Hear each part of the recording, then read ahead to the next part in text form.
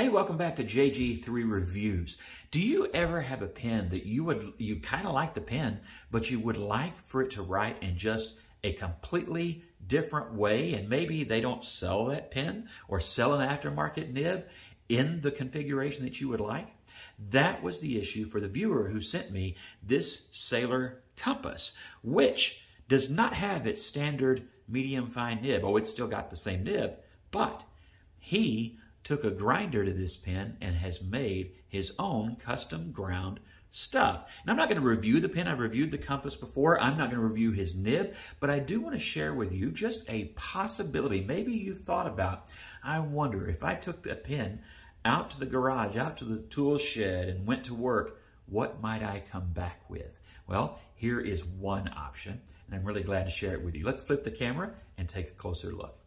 Okay, so here is the standard on the left and the ground on the right so that you have a point of reference. The standard is a steel medium fine nib. And of course, to get the width that he wanted out of the stub, and the line that I measure written on paper is 1.2 millimeters.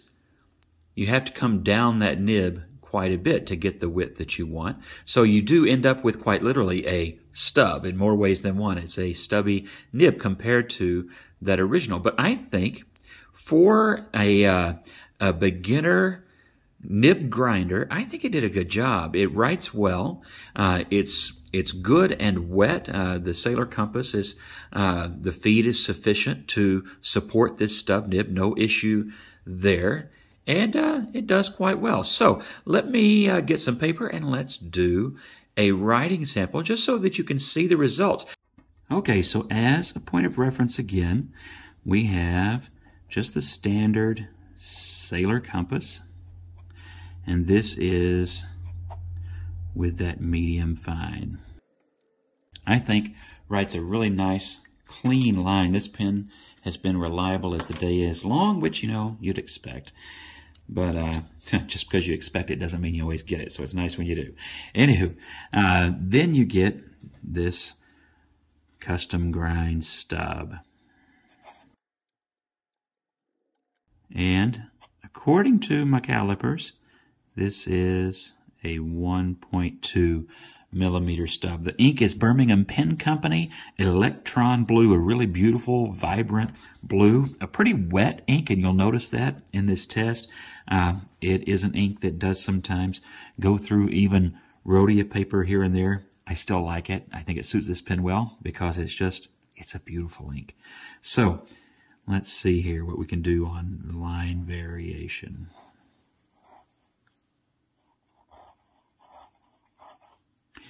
As you can see, if you go straight up and down, get a pretty thick line, straight across, quite thin. Of course, this should be the thinnest and the thickest. There you go. One extra on that one just for good measure and to mess somebody up probably. Anyway, as you know, when you have a stub, you can get some pretty neat variation, and it just enhances even just your everyday. This is just my everyday writing, but you get just a little bit different take on everything that you write. I like that about it. So it writes really very nicely.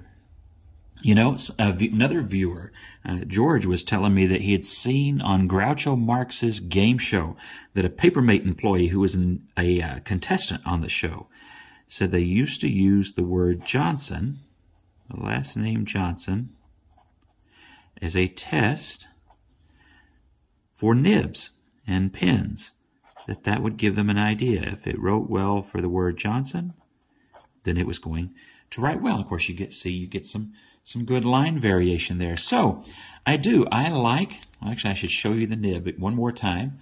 I like what he's done here. And I think for a first attempt on nib grinding, I think he's done a neat job on this nib and enhanced the pen in a way that's pretty cool. And maybe that will inspire you. I think it inspires me at some point. Maybe not maybe not just right away, but at some point I think I'm probably going to have to go out to the tool shed myself and see what I can come up with on a pen that I might want to have as a stub nib instead of a medium or a fine. So there you go.